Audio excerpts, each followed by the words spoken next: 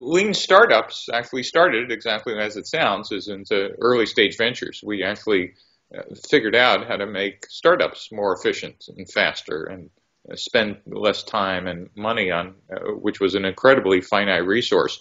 But we've now taken those same tools and techniques and we've applied them to large corporations, taking advantage of all the benefits that large companies have. A lot more resources than startups, a lot more manpower, and certainly an existing set of customers, channels, and all the parts of the business model that a startup has to search for.